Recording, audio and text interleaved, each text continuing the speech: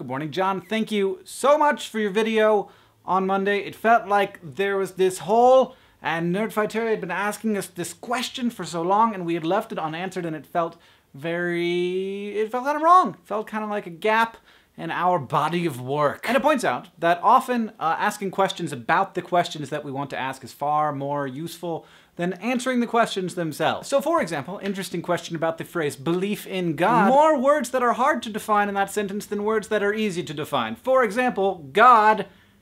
Even people who go to the same church, ostensibly believe in the same God, all have different visions of what God is in their head. Everyone is always going to have a slightly different perception of what that thing, he, she, it is. But at the same time, it's a very particular thing to each particular person. And then you have the word belief. Interestingly, the question of what the difference between belief and knowledge is not just a philosophical question, it is an entire branch of philosophy called epistemology. So obviously, not something to cover in a video blog, but the longest running definition is that knowledge is belief that is true. Which is kind of strange to get your head around, which is why there's an entire branch of philosophy concerning it. When we believe something, we accept that there is a chance that it's not true, but we have faith nonetheless that it is true. Like, it's weird to talk about having faith in things that you know. Like, I know that this water is not going to poison me if I drink it. Whereas if I say that I have faith that this water will not kill me if I drink it, now I'm not so sure I'm gonna drink it. But what really bugs me about the question, do you believe in God, is not that there are many more interesting questions surrounding that question, like why do we ask it and what does believe mean, is the motivation behind asking that question. So people who have asked that question to me or to other people, I'm just curious, why do you want to know? Because it seems like there's really only two reasons to want to know the answer to that question. One,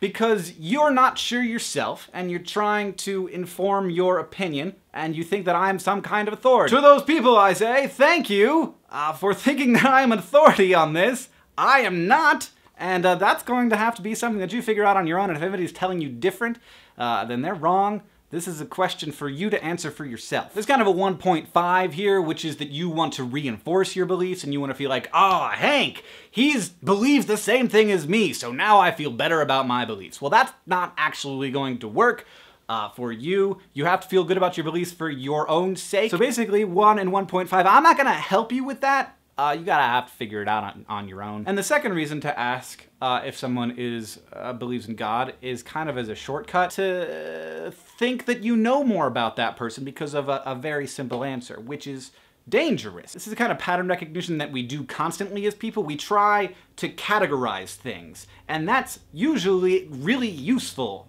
until you start dealing with people. Sometimes I feel like when someone asks me if I believe in God, it's like a blind person asking if I'm black so that they can put me in the right category. People are constantly searching for little things that they can use as markers to identify how and what people are. Like, gay people are all like this, Christians are all like this, atheists are all like this, and that is, I mean, duh, that's really dangerous. And so that's my biggest fear. It's that people are asking because they want to inform their opinions of me with this little one-word answer that says so very little about who I actually am. After you've formed a strong opinion of who I am and understand how I live my life, that's when I'll be comfortable telling you about my beliefs and practices, which is that I am a Satan worshipper who feeds on the blood of newborn unicorns. John, I will see you on Friday.